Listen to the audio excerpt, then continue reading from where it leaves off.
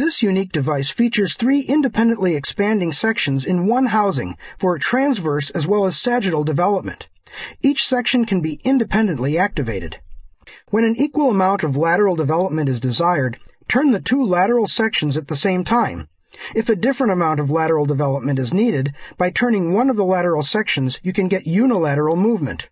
This is an excellent screw when the size of the pallet is large enough to handle its considerable bulk. It is not suited for narrow pallets or younger patients.